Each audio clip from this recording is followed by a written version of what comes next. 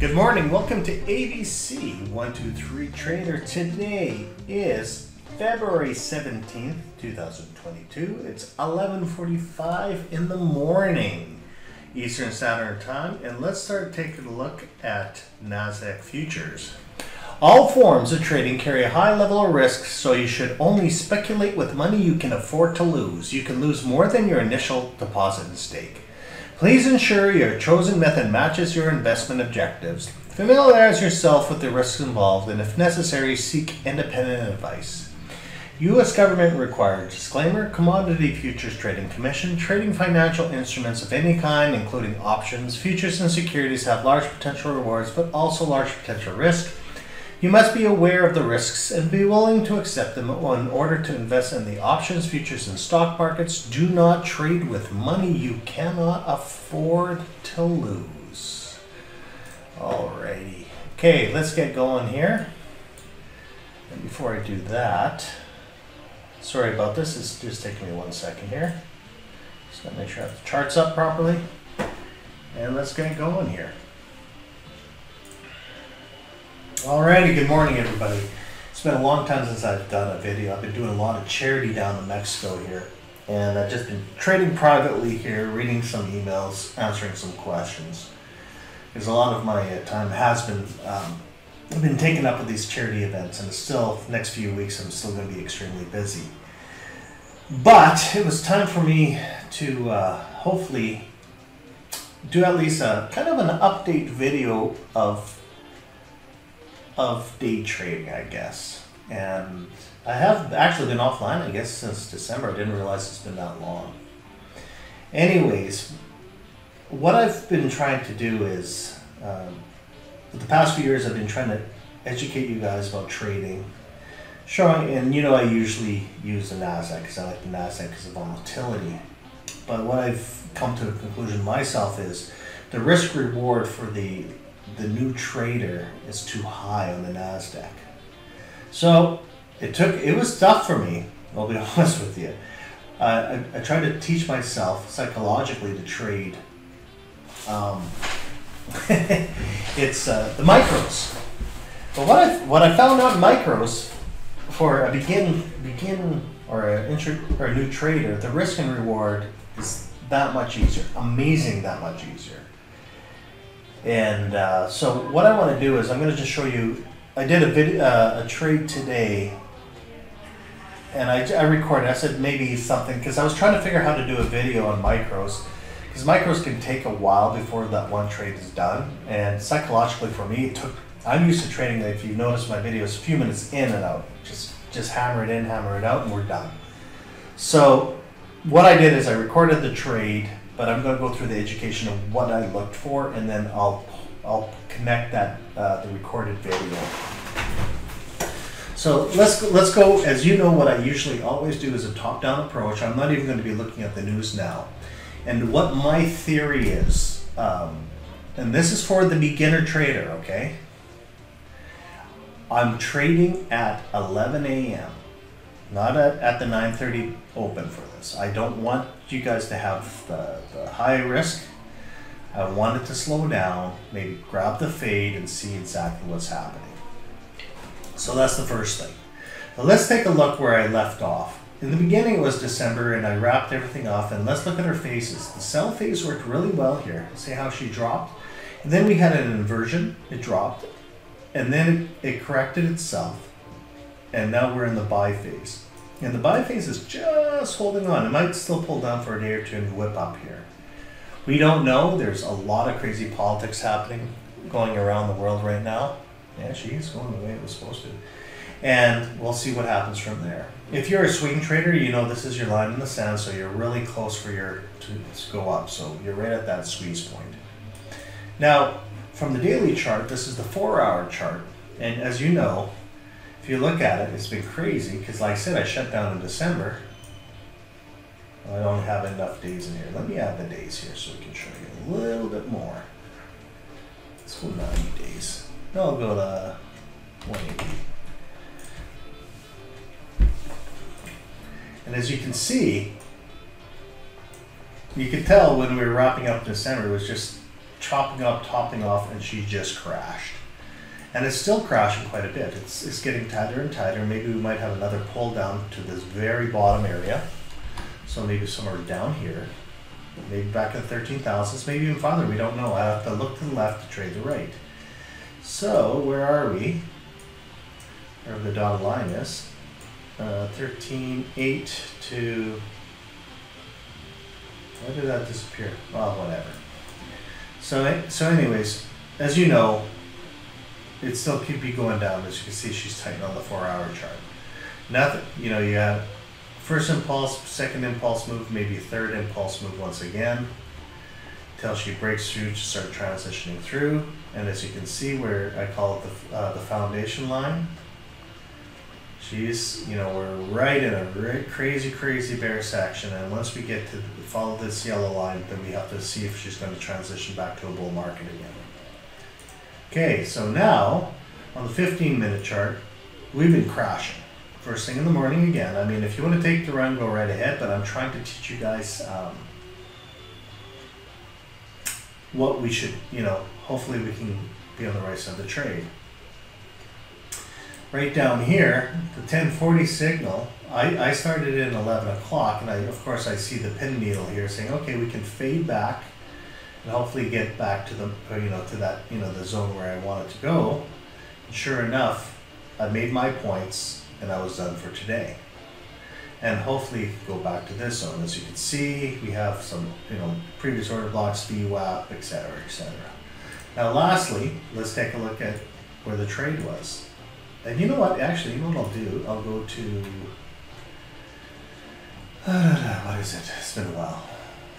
Data series. Let's show you where my trade was. Very small move. That's all you need. Well, this is MQ. Let's go to MQ because I said we're doing micros right now. There we go. And as you can see, where I bought and basically where I sold. That actually even hit level 1 target. So 52 to 92, 40-point move for, well, we'll get to the chart there. So you don't need that much to be consistent, okay? And I'll show you why I chose this zone here. I took a conservative target. Now what I'm going to do is I'm going to transition to the other chart here. And it looks really noisy, so what I'm going to do is I'm going to remove all the markers. Got rid of some of them. Perfect. So in this chart, this one, I'm going to create this template for the Discord for you guys. And what this is I have quite a few time frames on here. But I'm only showing 2 time frames. I'm showing the current time of the 1-minute chart and also a 30-minute bar that I wanted to know. And what I do, and also I have, you know, my quarters. This is the NinjaTrader order flow. I have ATR fib. You might not need as many, but I want to see where the retracements are and order blocks. And so what I've done, and let's start it again. Let me go to the data series here. And as you see, it's only 241, and that's fine by me. But as you can see, I have 5 time frames. And I'm going to show you the area where I purchased in. I bought in here, and the only reason why I bought in here is I said I won't start until 11, and I said, okay, the setup is, I don't mind it, and let's go for it. I knew I had resistance on this line, but if it breaks through, I can go up to this target. And the reason why I chose that target was a few things. What I've noticed, it could be majors, micros, anything else there. But what I've noticed is I'll watch the order flow, and look how she just crashed. And even with the order flow delta, the cumulative delta, she was holding off. As I can see where she popped down, what I do actually,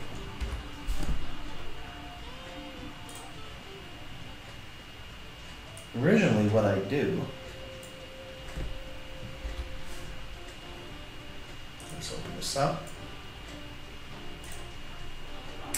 I took the high and the low and I was watching to see if it would retrace back to this low spot, because I came in at 11 o'clock. I saw that it was holding, but then she finally broke this level. Let me see, right about here. Yeah, as you can see, she was just breaking through. I said maybe she'll go above, and I'll only put, as you can see, I only put 3 contracts in. See, 3 and 3, 1 and 2, got from, looks like, let me see what they did. I don't know why they said that twice. I guess 2 orders at the same time at the right price point. And so all I'm doing is I'm going to use a total, for now, 5 contracts. So if I'm wrong and if it retraces farther down, I'll try to grab another zone, you know that dollar cost averaging. And so I bought in and I chose a target, and the target I chose is twofold. I will look from band A to band B, get to that point, but I also wanted to use this marker here of an order block, because many times an order block will bounce and reverse, and guess what happened? It blew through this one, but it actually grabbed this one and reversed, tried to go a little bit farther. If we look to the left, try to the right, it was probably within, maybe there could have been another, you can see that dot there, but whatever. So it knocked out the order blocks for the reversal, and guess what? She comes back down, guess where to? Another order block. So she's bouncing up and down, and that's what I look for. And now for myself now, because I see this blue bar here, a lot of volume, I'm expecting this, as it's doing it right now, a major sell-off. Now, if it does sell off, I'm not trading anymore today. I will look at this band, or this really deep order block down here. I'm going to see if this delta lines up with here, or breaks right down past it and it'll loop. And once it loops, I can buy in for a really good price for the retracement one more time. The other thing what I did, and you'll see it on the video, I took an extended line on the 30-minute bars, try to mark them up. And so since I bought in here, I was following, I might have to just program vertical line movement, but what I did at the time, let's say I'll use this one. Oops. Is it F7? Can't remember. Yeah. So what I'll do, I'll put where the cross point is, I'll put a buy limit down here. And if it hits, great. And then I'll put it to the next one. Down here. Down here. And as you can see where this order block is. So if it does keep on crashing down, I will probably choose this area where the extension is and where these order blocks are lined up for a buy-in. If it pushes really hard, because I don't know. That's on my next trade. This would be my buy-in, because what I'm using is kind of like the rubber band theory, that it extends really hard, grabs a zone, and retraces back to the VWAP. We don't know when it does, but I will use those. Plus, let me switch the chart here. Let's transition. Perfect. And what I'll do, guys, is you can see how she's pushing really hard here. Will it break this zone? This thing will pull down. 12 o'clock's, are we at 12 o'clock yet? No. 12 o'clock signal hasn't activated yet, so they might be doing a quick sell-off, maybe back to this lower point, we don't know, for another buy-in. But what I'll do is, like I said, I will watch now this delta. I want to know if it gets down to here. Because what I have found out, there's my yesterday's trade. I bought in, okay, and then I had a deeper retracement for the second buy-in for 5, and I closed and finished my profit. Okay, and so what I did on this one, same thing, the box here, this one took the, I didn't actually, I was already done before the big drop down, but as you can see, they do the final drop down, the whip out, and away she goes again. Okay, let's see if I can look at a previous day. Here you go again. I bought in, 3 contracts, sold. It hit my zone at 11 o'clock again. One more time. I know I missed one day though. one here. I bought one contract. I had my 3 contracts. It closed twice, but I was seeing if it would run. But day in and day out, I've been doing that. Now, what I want to show you while this thing is pulling down, I'm going to actually minimize this chart and put up the web page, because I wanted to do this test for sure to see if it works. Okay, so right now, actually, it doesn't have today's balance, and I've been going very, very, very conservatively because I really wanted to know if micros will work for you guys, and I'm just using the same methodology over and over and over again. So far, I've been trading, I don't know how many, so 6 days of trading. And then with the 6 days of trading, what I have here, as you can see, constantly going up. Not only that, look at my largest loss. So far, I haven't lost. Cross my fingers if this methodology works correctly. Every single day, 1, 2, 3, 4, 5, 1, 2, 3. I'm going as conservative as possible in order for someone possibly to win or pass the exam. So I did one trade late just for a test, but all my trades, as you can see, is basically, this could be at 10:59, I don't know, 11 o'clock, but it's the 11 o'clock trade. And then I had one at 12, one at 1, and what? Yeah, so a double on that one. But as you can see, basically it's always at 11 o'clock. I did one regular NQ trade as a test, but basically I've been sticking to micros all the way through. 100% win rate so far. Just been going long because that's how the market's been bearing right now on the expansion. Okay?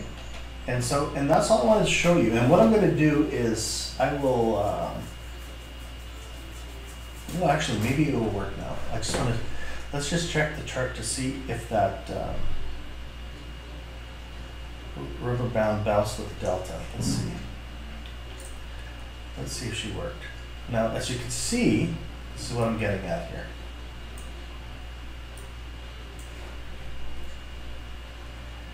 Open it up. And we had it early in the day, we had it from here,